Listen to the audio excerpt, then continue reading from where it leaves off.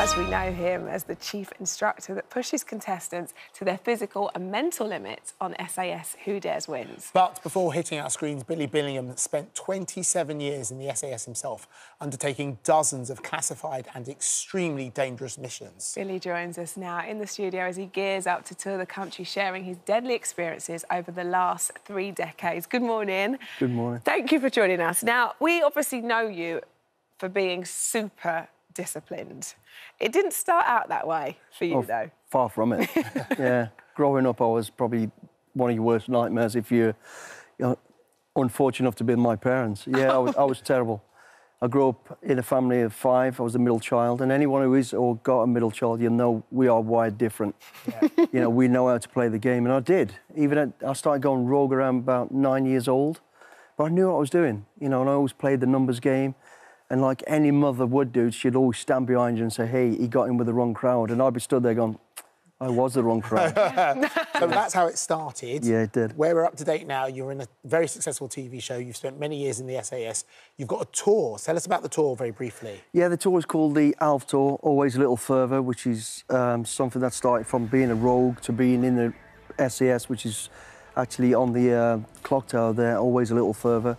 And the tour starts in October in Swindon and goes all the way up and down the country, England, Ireland, Scotland and Wales, and finishes in the end of November. But it's going through that life's journey, basically. So when you're on tour, what can we expect? Because obviously you were in the SAS. Everybody always has so many questions about the SAS, and people like yourself can't tell you. Well, it's not I can't tell you. I can tell you about me being in the SS. I'd never talk about operational side of it, anything that would put anybody's life in jeopardy or, you know, that side of it. But I can tell you what it was like, how to get in there and how I felt and why did I get in when 180 others didn't. So I can talk about all that sort of stuff, you know. And for you, you say that probably being in the military was your saving grace. Yeah. And why would you say that? As we've alluded to, from the age of 9, I started to go rogue. I started to get into gangs. By the age of 11, I was in juvenile court, just going wayward. And then I joined the cadets at 11 years old.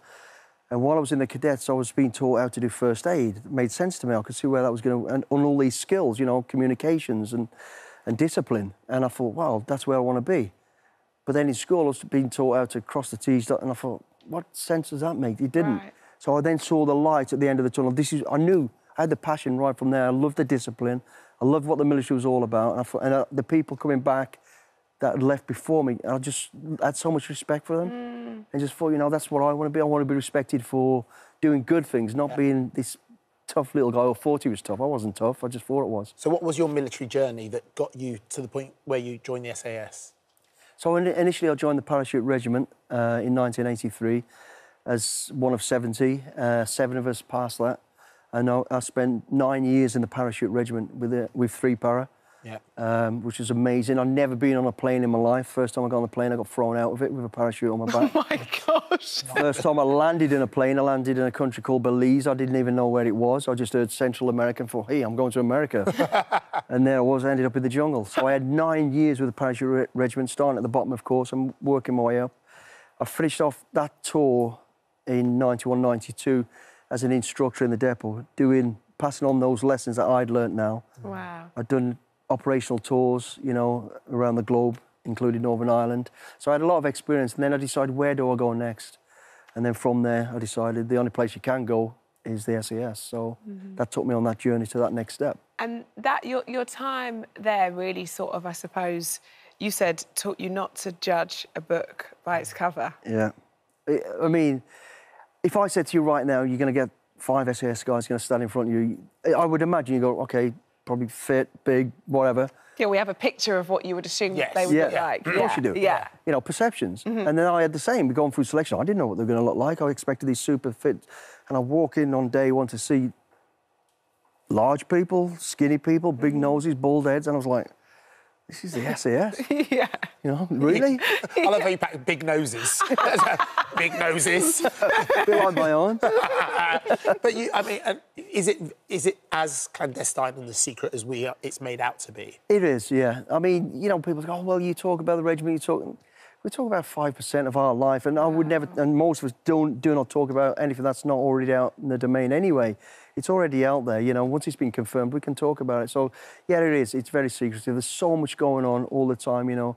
You step into this new world, and I was going to places in countries I'd never heard of. I was learning a language I'd never heard of. It was, and it should be that way. You know, they're out there, the guys are out there even today doing amazing things to keep, so we can enjoy the life we have. That's a fact. Yeah. Obviously, you're taught about interrogation and being questioned. Obviously, the TV series is out there, SAS, Who Dares Wins. We're not allowed to talk about who's necessarily in some of the forthcoming series, are we? No. Do you think you could withhold being interrogated about who's in the series? I'm pretty sure I could do that, yeah. OK, here we go. I'm not telling you. Is Matt Hancock in the new series? Everybody in there gets beasted and made cry. OK, I'm out. Even I'm like, Andy, it's not worth it. It's not worth it. Come back. Leave it. You're safe over this side. But you have done a new series, haven't you? You won't be disappointed, trust me. You don't need to know. It's watch it. Every time we do it, it gets better because it follows the ethos of the regiment. We'll learn from our last one to make it better. The ones in there people will want to see. Yeah. And they'll all cry. Do you know what? With your show, it's actually... You could do that, Michelle. Come on, you could do all of this. I definitely could not. You could do this. I would tell you that for free right now. I definitely couldn't. You could. But the beauty of your show is actually, you know, some shows are made a little more interesting when you plonk a celebrity in, and now you're interested because they're on it. Actually, the beauty of the show is everybody's journey. It doesn't matter, you know, what other TV show they might be on or what song they sing. You actually really just want to watch the journey. That's exactly what it is. You've all got your personal favourites or dislikes or whatever, so you'll watch it for that reason. But for us as DS watching it, it's a personal journey to every one of them. You know, you just saw Fatima Rubred there, 60 years old, absolute legend. Now, people go, well, how can she do what she can't? We push every single one of them through their 100%, you know. You don't expect her to keep it with, you know, Ashley Kane. But we expect Ashley Kane to run a little bit faster than he's normally done. Yeah. We expect her to do a little bit more than and they all do it. So it's all their personal journeys, and people will watch you for that reason, you know, and it's amazing. Well, fantastic. Billy, it's a pleasure to meet you. Your tour starts on October the 2nd in Swindon. Yes. Good luck. Goes all across the country. Yeah. Good luck with that. Stop the way he just looks at you. It's just so unnerving. It's so unnerving. I could do with you around. Are you free every day this week? I might need you just hover over there when we get on rolling. Yeah, exactly. Billy, give him a look. Thank you so much. Thank you, guys. Thank you.